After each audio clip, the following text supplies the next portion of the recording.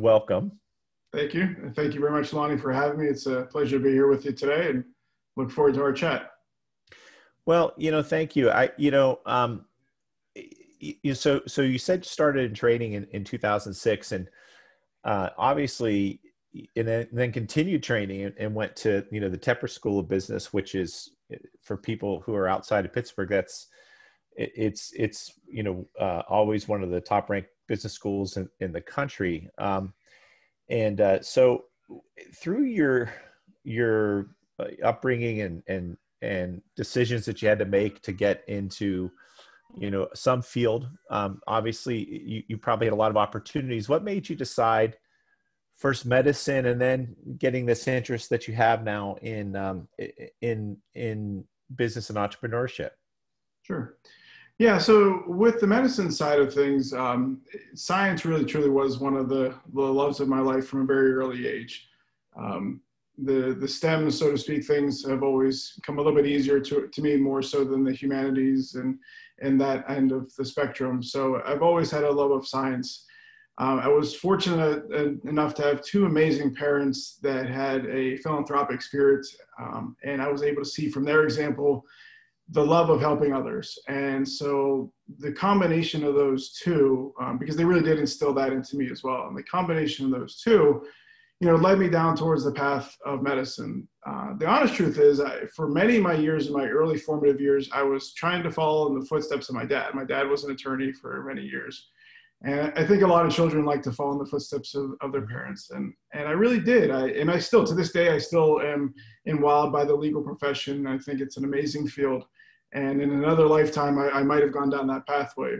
But I think my dad had the foresight to see what was coming in terms of the job market for the law field, and knowing the challenges that a lot of young lawyers are facing right now. And I think he gently steered me to say, maybe think about something else. He was very good about not pushing in any which way, but said, at least look, let's see what else is out there. You do have the science mind, you have this tinkering mind. Always loved building model cars, always was doing things with my hands and that kind of thing. And he said, let's at least explore that. And I was fortunate enough to live next door to Nick Tranto, who is a graduate of Youngstown State University and an unofficial recruiter for Youngstown State University. He's very proud of his school. And so he had told me, in like early high school, he said, Alex, he said, look at this program that Youngstown State has. They have this combined BS-MD program. So you're able to get your bachelor's degree in science as well as your MD degree in an accelerated 6-year program. Wow. And that sounded really exciting to me. I really liked the idea of getting out there, getting done, and kind of had enough of school. I said, let's look at a way to accelerate things and get out there and start helping people. Yeah. And so I looked at that program and instantly fell in love with it. I said, this is amazing. I really want to do this. And the idea of transitioning away from law to medicine at that point was a little scary, I have to admit. Mm-hmm. And in retrospect, did the 18-year-old Alex really know what he wanted to do in his life? Maybe not, but thank God I had some great people around me gently nudging me towards maybe something else. I think they knew what they were doing when they nudged me that way, and thank God they did. And so that was the start of my medical career. And as I was going through medicine, really, really kind of solidified my choice for me, that I had made the right choice. And really loved a lot of things about medicine. I was in my 3rd year of medical school, and I still hadn't found the right fit, though. I had done some internal medicine rotations, some surgical rotations, and there were parts of each of those that I loved, but neither one was a quite right fit. And some other fields of medicine were definite no's.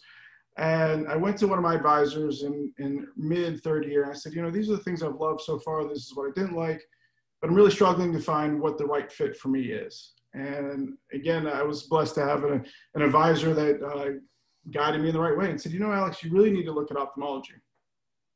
And I was fortunate enough to have a good family friend who was an ophthalmologist in Cleveland, Ohio, which I was living in Akron at the time.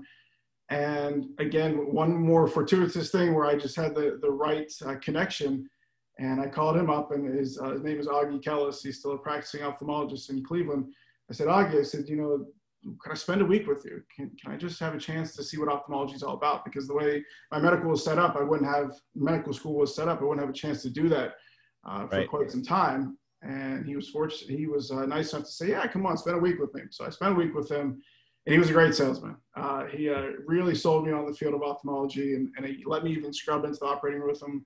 And as a third-year med student, like, this is amazing. I'm in the operating room watching this guy restore somebody's eyesight. And that was just, it just sold me. I said right there, I said, this is amazing. And, you know, it is a little bit cliche to say that restoring somebody's eyesight is amazing, but it is. I mean, it's no the question number two fear of people. It's been well established in lots of studies that second to death, fear of blindness. And so to be fortunate enough to be in a field where I actually truly can restore people's eyesight, that I feel so blessed to be able to do that. And so, go ahead, sorry. Yeah, no, and I can say that, you know, your patients, you know, often, let us know how much they appreciate the care that you provide. Obviously, you've helped a lot of people, and that must feel really, really good. It really does. It really does. There is no feeling quite like that. There truly isn't. And you're working in the back of the eye, macular degeneration, diabetic retinopathy. These are blinding conditions. Absolutely.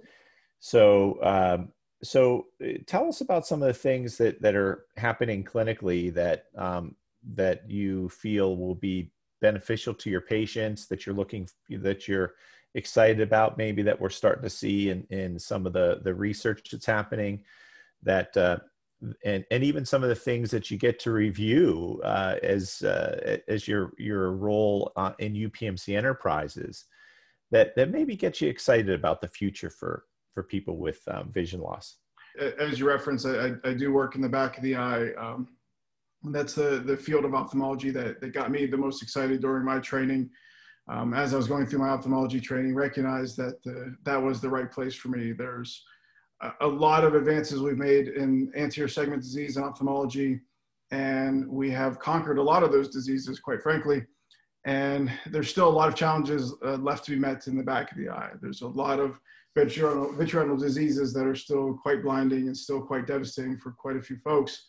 And so that was the part of medicine, and the ophthalmology specifically, that excited me the most and really attracted me to that field of medicine. We have the highest of highs in that field sometimes, where we're able to bring people back from the brink of blindness, but unfortunately we still have some very low points and places where we still lose. And so it is a challenging area that still needs a lot of good scientists. We need a lot of good investments, and we need a lot of good work to be done in that area. And I'm fortunate enough to be at the intersection of a lot of those things with my work at UPMC Enterprises. As you referenced there, I do get to see a lot of things come across my desk there, opportunities for investment through UPMC Enterprises that are focused on a lot of vitreo-retinal diseases. There are some advances that have already happened right here at Pitt. My colleague, Yossi Martel, is part of the PRIMA bionic vision system study that's going on at UPMC. We're using basically an artificial retina to help treat age-related macular degeneration. And we're fortunate enough to be one of the few sites here in the United States doing that. So that's a great thing. We have things like gene therapy that are happening on the research side of things. We have Leah Byrne, who's an amazing researcher in our department, that's helping advance that field. Gene therapy is in its infancy in ophthalmology, and in infancy in medicine, quite frankly. And it has a lot of room for improvement, and she's working diligently to help improve that and allow us to have better gene therapies for ophthalmology. And so those are really the things that I see as most exciting about ophthalmology in the next few years, is the ability to not just repair the damage that's there and try to stop the damage, but actually reverse things and actually bring back vision cells and bring back retina cells and bring back ganglion cells of the optic nerve. These are the things that I see happening at the research level, starting to come into the clinic side of things. We're still a few years away from FDA approval on a lot of these, but it's exciting to see where we're going. Another company that's an exciting one is that just had in July recent results was J-Site, and they're actually it's a cellular therapy where they're actually able to replace RPE cells, the retinal pigment epithelial cells, which is a crucial part of the age-related macular degeneration cascade. And they're actually now having some wonderful results in their phase 2B study. Wow. Able to replace that. And so it's advances like that that give me great hope for our field and what's going to be there 10 years from now. It's exciting to think about. Thank you for sharing that. I think that's something that many of our patients will be really grateful for. Now, in looking at your young career, I have to say, it's your, Oh, relative, right? well, as we were talking about kids, and you have a young family, mine aren't so young anymore, but as you're looking at the things you've already accomplished, and it's been a lot, congratulations for all that. If you were to identify, something that you're most proud of that you've already, been able to accomplish, that you feel has made an impact, tell us what that is. Yeah, to do that, I have to tell a little story. I like telling stories. And so to really give you that answer, I got to tell a little story first. And it was, 2005, it was, 2003, and interviewing for fellowships for vitreo-retinal disease. And so for those that maybe not familiar with it, you apply to multiple places when you want to get a fellowship in a specific area of medicine. And then those people that like your application then invite you down to come for an interview, and you go on as many interviews as you can. And then you submit a list to do what they call the match. And they try to match you up with the best place for you and for them to do your training. And I was fortunate enough to get an interview with Retina Specialists of Alabama in Birmingham, Alabama, led by Bob Morris. And I got there for the interview and was right away very impressed with everything that I saw there and every person I met. But the thing that still sticks with me to this day is when I was sitting down with Dr. Morris himself, he said, here, and I'm paraphrasing, but I think the message can be translated. He said, here at Retina Specialists of Alabama, we can't always promise cure, but we can promise and provide compassion. And that just spoke volumes to me about him as a person, him as a physician, and about how he practiced medicine. And fast forward a few more months, I was fortunate enough that he and his partner, Doug Witherspoon, wanted me. And I got to train there for my vitreo-retinal surgery fellowship. And I can't be more thankful to the support that they provided me, the education they provided me. And I got to see what Bob said firsthand. I got to see that he truly did. This wasn't just a line they gave their applicants. They truly did have the utmost compassion and care for their patients, in addition to their amazing skill set and their amazing surgical skill set. And that was something that I said, I want to emulate that for the rest of my career. And that's what I'm most proud about. I think that is something that I have been able to accomplish, is that despite this being a difficult field, despite having a lot of challenges in treating a lot of these difficult diseases, no matter what, every patient that walks through my door, I try to treat with the utmost compassion and care that I can. And I think I've had feedback from patients that support that I have been able to do that. And that, quite honestly, is what I'm most proud of. Of everything else that I've done, that is what I'm most proud of. No, we hear the same feedback. So, that's wonderful to hear that that's really your proudest accomplishment. So now Pittsburgh is going through a lot right now, in terms of growth and particularly in ophthalmology and as in the department, there's a lot of things happening. As it relates to some of the things that you're involved with, both within the department and then also on the innovation side, what really can you share with people that would be good to know about the future here and what we're doing here in Pittsburgh?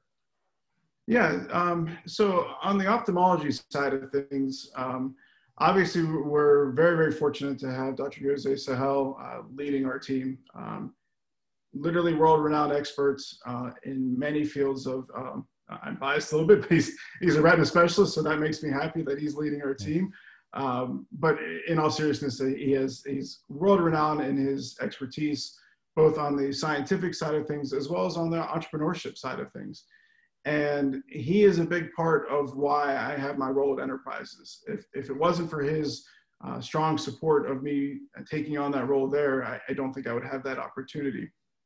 And so I'm very thankful to him that he recognized in me that I had the skill set to bridge both sides, to be able to say, here's a device, or here's a therapeutic, here's a medicine that is potential, and does it fill an unmet clinical need? And if so, can enterprises, can we profit off that? Can we translate that into something that then allows us to feed back into the system and provide more care for patients and do all the wonderful things that UPMC does?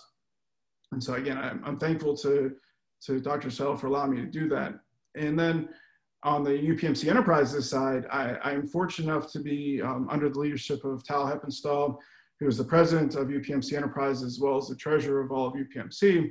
And he was fortunate enough to see in me that promise as well. That's really how that opportunity came about. Was he is also a Carnegie Mellon graduate, and there's an alumni group that we're both a part of, and we met through that. And he saw in me an opportunity to say, Alex, I think this is something that the translational science department of enterprises could really benefit from your expertise. And I'm very fortunate that he saw that promise in me as well.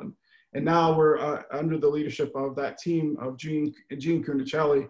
And I've learned so much from her about entrepreneurship and about the venture capital world.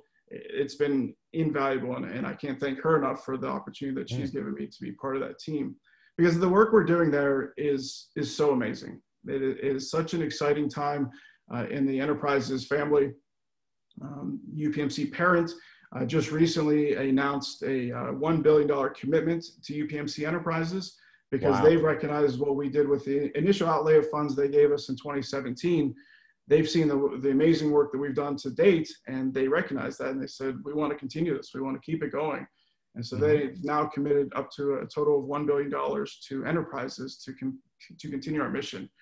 And that's an exciting, amazing opportunity, right? To be able to say, here is this almost limitless funds, quite honestly, to say, let's find that good science out there. Let's turn it into medicine. Let's help people. And that's such an amazing opportunity to be part of that team. On the ophthalmology side of things, I get to help people, one-on-one. I can help that each individual person one at a time. And there's a limit to that, right? But when you're on the entrepreneurship side of it, and you're able to translate something from an idea in a scientist's head to an FDA-approved product because of your investment, you're helping thousands, if not millions of people. And the opportunity to be able to help people in that way, it's just an amazing thing. I'm so excited to be a part of that. And so Pittsburgh's got this little microcosm of a VC world growing here. And that's a really cool thing. We're not the Silicon Valley, and I'm proud to say we're not. We don't have the fallback, the downsides that come with that big of an environment. We're still in our infancy here, and that's a really cool thing to be at the ground floor of that. Well, I think you're right, and I don't think we're Silicon Valley either, but I do think that particularly in vision, I think people will continue to see very good things coming out in Pittsburgh, and I'm so happy that you're part of that and that you're helping the contribute to that with your expertise, and it sounds like just a great fit, and obviously we feel you're a great fit with everybody here. So thank you so much. Thank you for spending some time today and letting people get to hear a little bit about what you're doing, outside the clinic, but also, your passion for what you're doing and caring for patients, which we all know. So thank you, and have a wonderful day. And you as well. It's been a pleasure speaking with you today. Again, I thank you for the opportunity to tell my story a little bit, and it's a wonderful thing here. Okay, you take care. Thank you very much.